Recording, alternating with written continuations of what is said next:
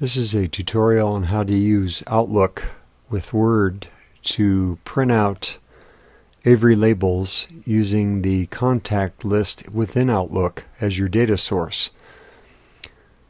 We want to open Outlook and make sure that we have contacts in the folder view,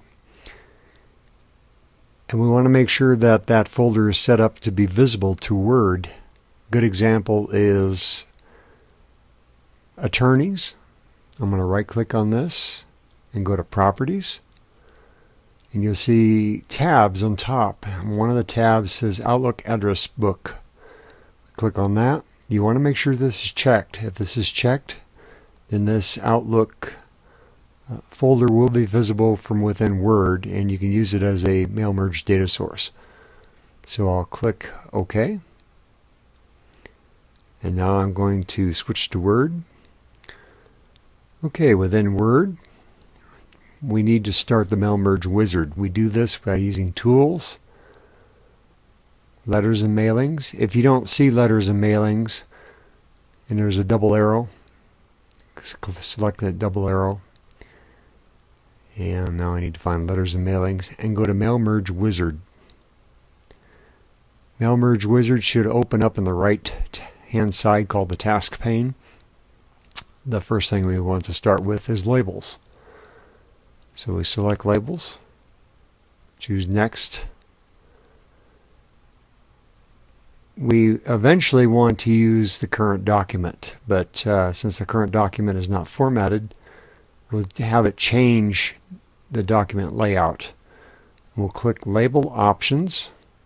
I haven't changed anything up here. Click Label Options, and you can make sure this is Avery Label.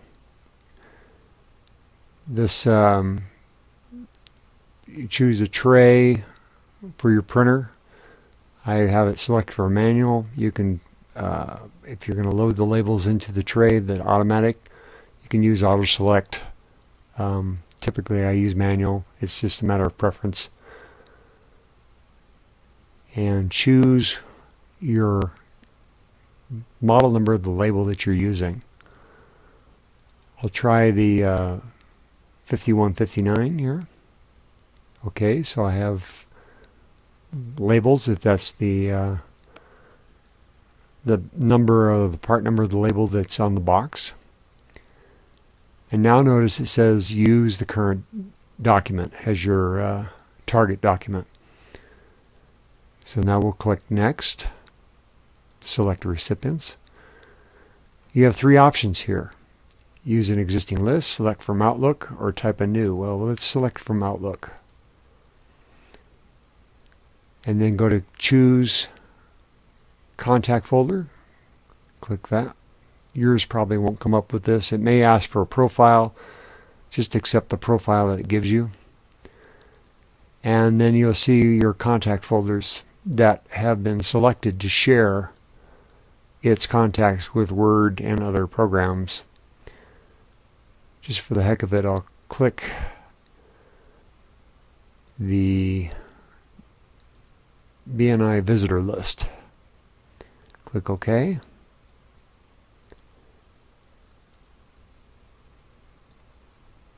And here you'll see all the names that are in the list.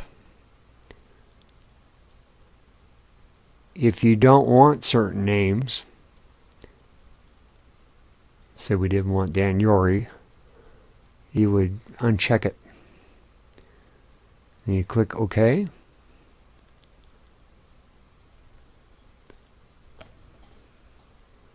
Now we want to arrange the labels. We'll click Next. And we want to choose Address Block. Now we want to make sure that Insert Recipient's Name in this format is checked. And then you select how you want to address the label, whether you want to include middle initial. We click that, and notice it changes down here. This gives you a sample what it's going to look like. I'm going to choose this. so I don't use the middle initial. It's up to you.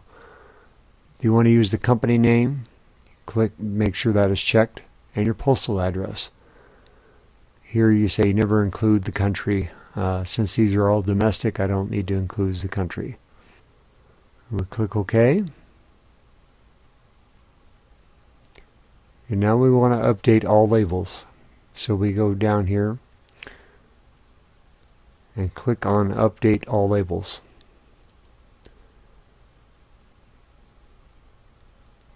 So you have address block in the first label and the next record address block. This is correct. So now let's preview our labels. Click Next. And there you see all the names have been populated in the labels.